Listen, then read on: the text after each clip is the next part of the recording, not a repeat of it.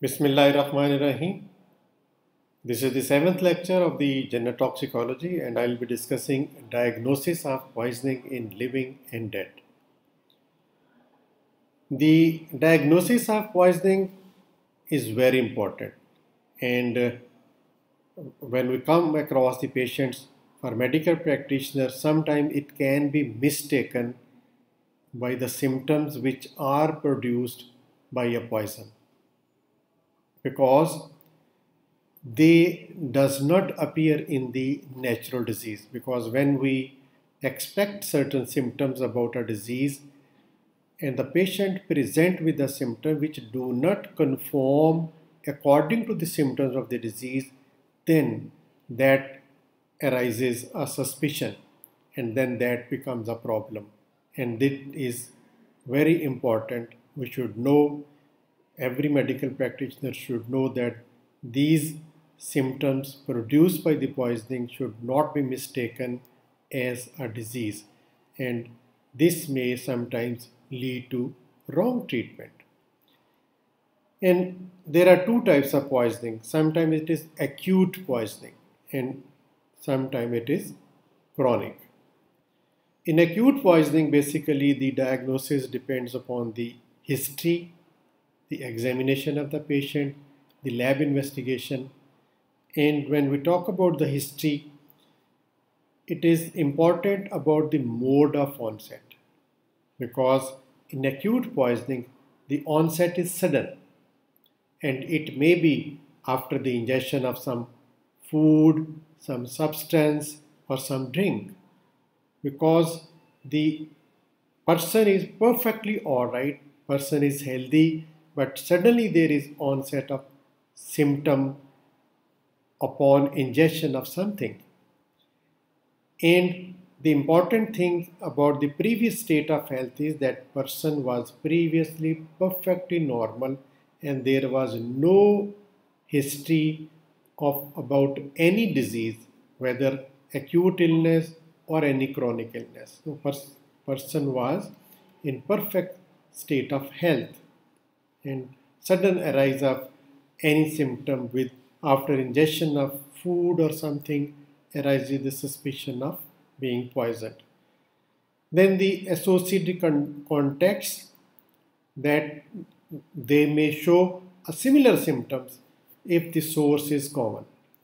For example, if the more than one person they had some ingested something and they have common symptom, that also arises a suspicion of being poisoning.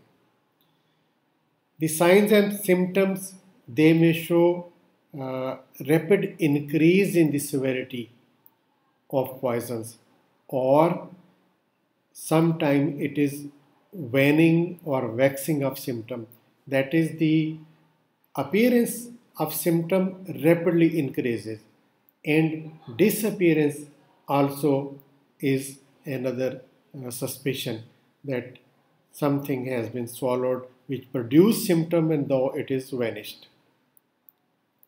So these symptoms which are usually involved in the acute poisoning, in gastrointestinal tract, some poisons they cause severe vomiting, while some cause diarrhea, and along with there can be abdominal pain, colicky pain, retching, and nausea.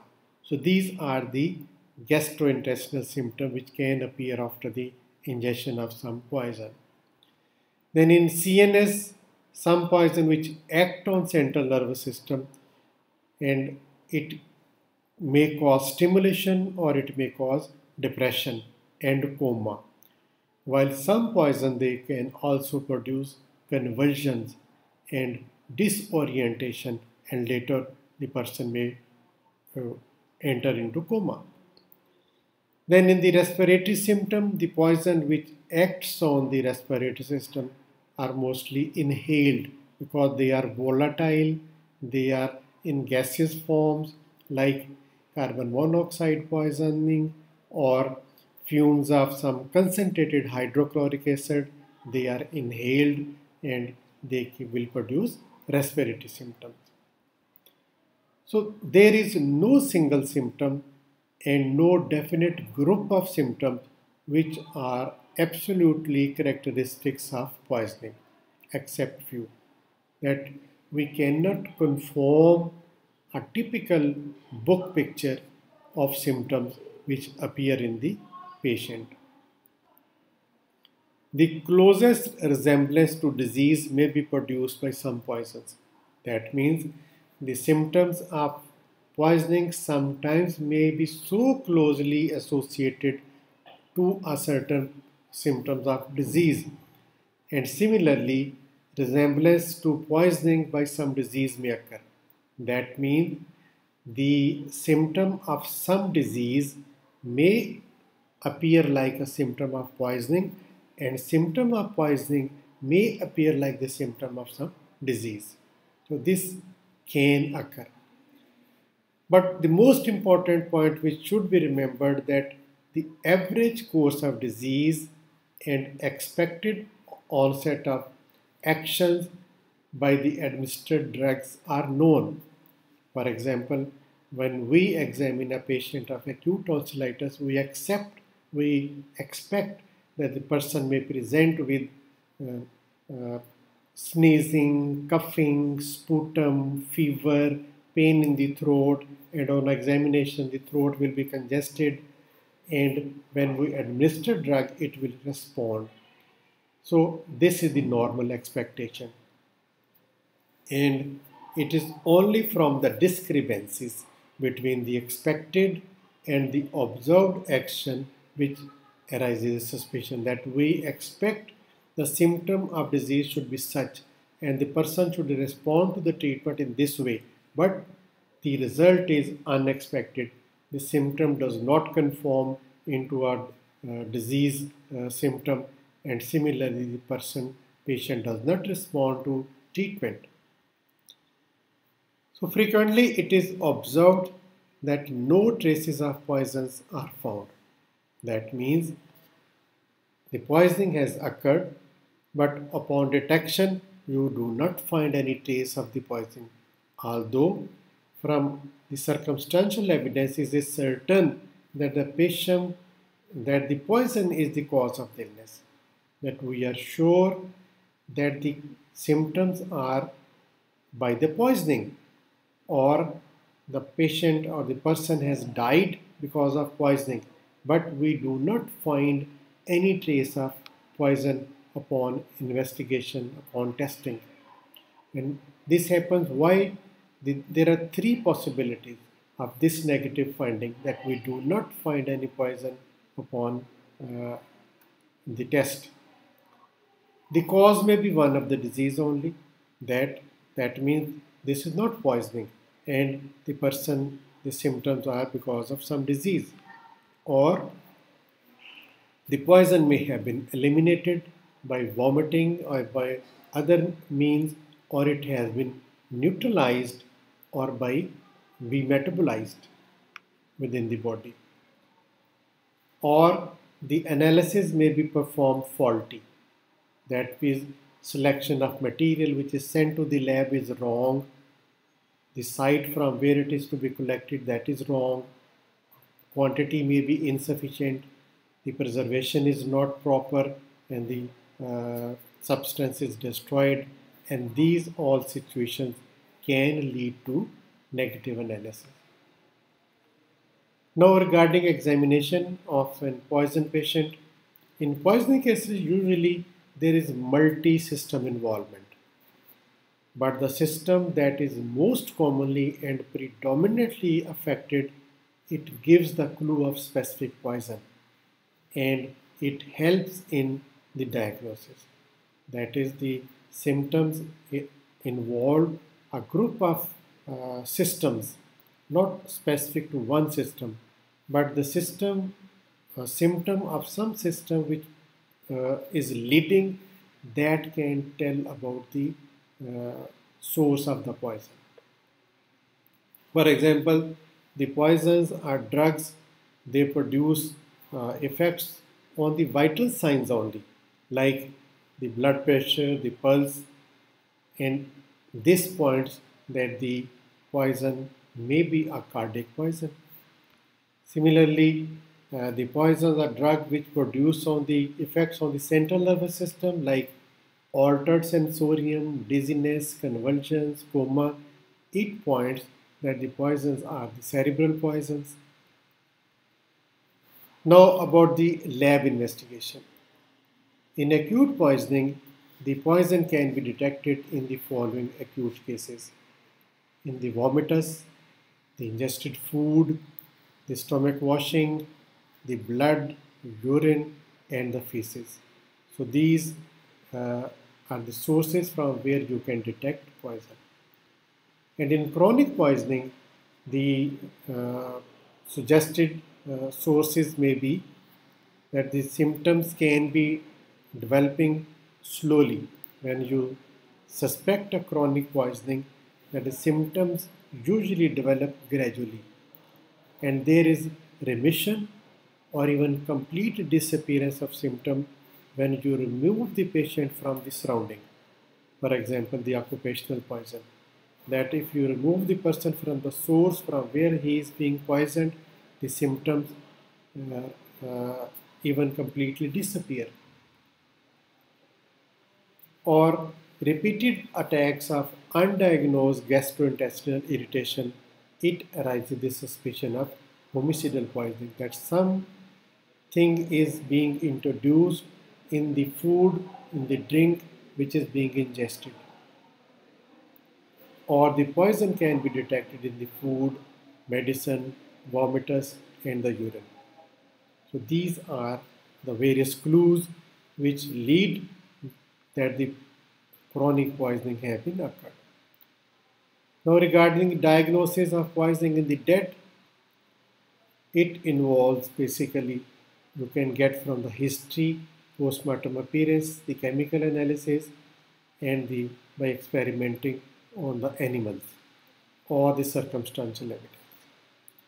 In history, uh, this is important that you get the relatives and the eyewitness and the police, they will give some clue about the poisoning. You must ask for the symptoms, the time of appearance of symptom, the time of person remained alive, and uh, how much time he has been elapsed after the ingestion and what treatment was given. So you should gather all this information. And on postmortem appearance and external examination, sometimes it can lead to the diagnosis. The external surface of the body and the clothes should be looked keenly for the stains of the poison, of the vomitus, or the feces. In the dark brown or black stains with burning and corrosion appearance point toward the sulfuric acid or the corrosive poisoning. Then the yellow stain may point out the nitric acid poisoning. And the deep cyanosis mostly seen in opium poisoning. Regarding the postmortem lividity, the color of the lividity can sometimes give the clue about the poison and the cause of death. For example, in carbon monoxide poisoning, it's a cherry red color, and in cyanide poisoning, it is dark pink in color, and in opiates, it is dark color. The sometimes the odor which is being emitted from the body, that can give a clue. Like in cyanide, you get a bitter almond smell. In carbolic acid, the disinfectant smell. In alcohol, the acetone smell. And in the hydrogen sulfide, the rotten egg smell. So these can lead to know the type of poisoning. Then the natural orifice should be keenly observed. The discharge from the natural orifice or any damage, that can be characteristic of some poisons. Then the blood tinged discharge from the mouth, from the nose, it can occur in case of organophosphorus poisoning and asphyxiants. Then the staining, erosion and ulceration in near female genitalia in case of abortifacient drugs. Then there can be injection marks, the presence of body on the body, the injection mark should be noted, and it can tell us the injection of the heroin or opium. Then the evidence marks of violence can be seen in homicidal deaths.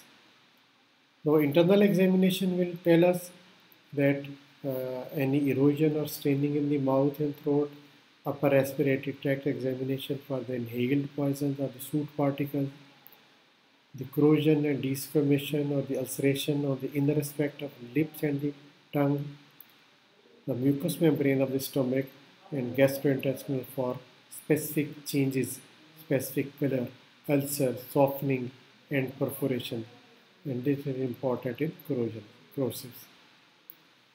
Then the contents of the gastrointestinal tract, look for any solid particle, tablets, foreign body, powder, liquid, and there may be some having distinct odor. Then you can also examine heart for any finding. So regarding the chemical analysis and histopathological examination, in every case of suspected poisoning, an attempt should be made to demonstrate the presence of poison in the fluid or in the organs. That means the drug or poison should be detected, which is not the normal constituent of the body, and it is in the toxic level. Then you can label the person being poisoned. And for this purpose, the routine specimen should be sent to the chemical examiner or the forensic science agency. And the viscera which are sent, stomach with its contents, small intestine, liver and with gallbladder, kidney, one kidney or half of each kidney, spleen whole, blood 10 to 20 ml, and urine whatever is available, and the preservatives which are to be used, they are highlighted here. The routine viscera sent to chemical examiner are sent in supersaturated saline, and some organs or tissues should be sent for histopathological, and they are sent in formal saline. Then we should try to find out the circumstantial evidence, the clues regarding the recent purchase of poison by the victim or accused, his behavior, the conduct of the relatives, the suicidal note, the history of quarrel, any fight, or some financial problem that may lead to provide a valuable information. Thank you very much. This was all about the today's